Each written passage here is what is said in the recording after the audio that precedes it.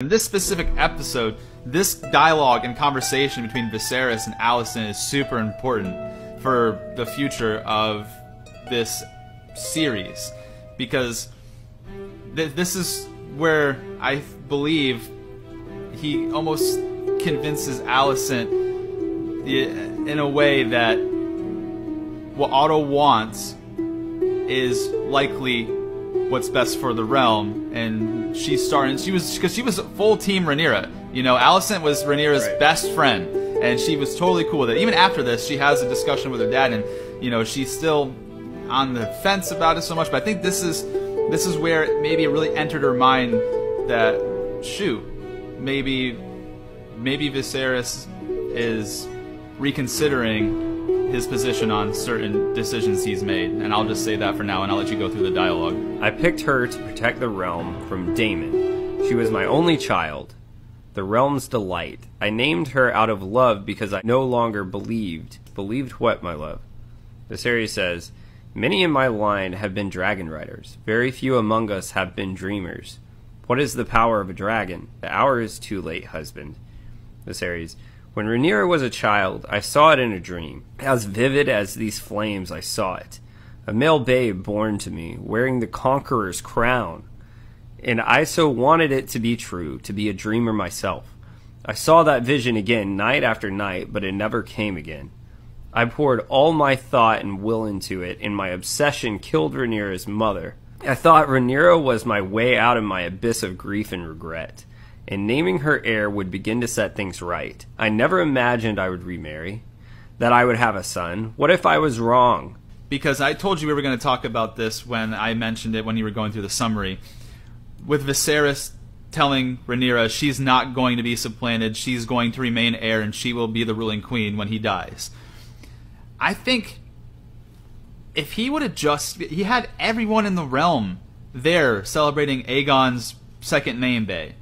If he would have just reaffirmed that with the entire kingdom, it could have saved so much of what is to come in sort of the back and forth and you know, deciding what's best for the realm. If he would have just taken center stage and been like, yo, we're really excited here that my firstborn son is, you know, turning 2. We're really happy to, you know, expand the family, but I'm just reiterating that does not change things going forward. You guys all swore fealty to Rhaenyra. She is going to remain my heir, and she will be the ruling queen when I die. If he had just reaffirmed that with the entire realm that was there celebrating Aegon's second name day, it would have saved a bunch of headaches and a bunch of problems going forward. Because at that point in time, they were all there expecting him to say, oh, we're going to name Aegon heir. Aegon's going to be the heir. But instead of taking one side or the other, what he did and just kind of ignored it and just assumed that everyone knew his wishes, if he would have just reaffirmed and said to the entire realm, no, this is still the plan, I know I have a son here, that changes nothing though, my daughter is still going to be the ruling queen when I die, it would have saved everything. What do you think? I don't think it would have exactly saved everything. I think you still would have had people in the realm that probably brought it to question, because you are, you know, you're definitely kind of making up your own rules here. I think some people in the realm would have still questioned it, but it would have made it a lot clearer, so you wouldn't have any of this back and forth going forward. You would be, you know, especially with the core party here, like Alicent and that sort of thing. This goes into the fact of what I was saying is, this is my problem with him as king. This is the difference between him and Jaehaerys, which is why, you know, Jaehaerys, you know, for 60 years, they didn't have any problems, because it's almost like he tries to please people. Like he said today, you know, he was, you know, he feels like he always has someone he has to anger. It's not about pleasing people being king. I mean, then again, this day and age, we know, you know, we have a society that votes on things. But if he would just speak his mind about things, but instead, you know, this is where alcohol plays a role. Instead, he like buries his thoughts deep down because he doesn't feel like making someone angry, and then goes and starts reminiscing on dreams, and people believe what they want from that, which goes into what we were saying in episode 1. Daemon straight up tells him, you're weak. Like, a part of being a strong king isn't just being physically strong. You have to be strong with the people influencing you around you. And it seems like he couldn't almost handle himself. He could have simply said, you know, I appreciate your interest and this is different, but Rhaenyra will not be supplanted. And I'm going to make this clear. And that's all he had to say.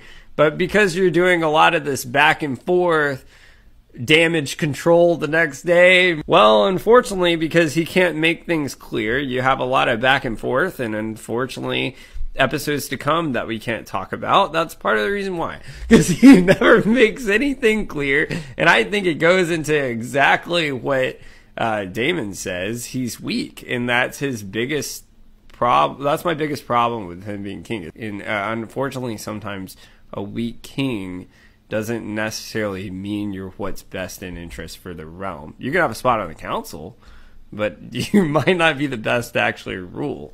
So that's just my thoughts on it.